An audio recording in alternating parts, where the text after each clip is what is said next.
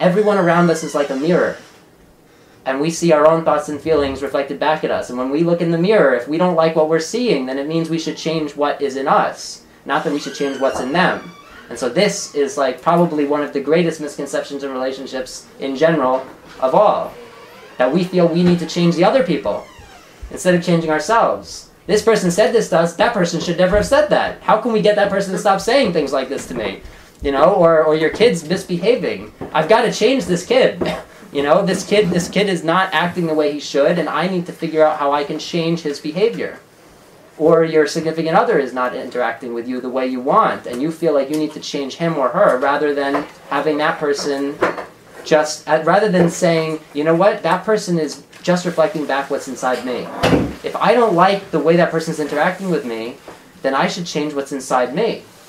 And then if you change what's inside you, if the people around you, if you have friends who are not reflecting back at you what you like, and you change your thoughts, then either those friends are going to start changing what they're reflecting back at you, or if they're not prepared to reflect that more positive thing back at you, you're going to get other friends. There are going to be other people who come into your life because you're not going to be capable of having negative things reflected back at you if you don't have any negativity within yourself.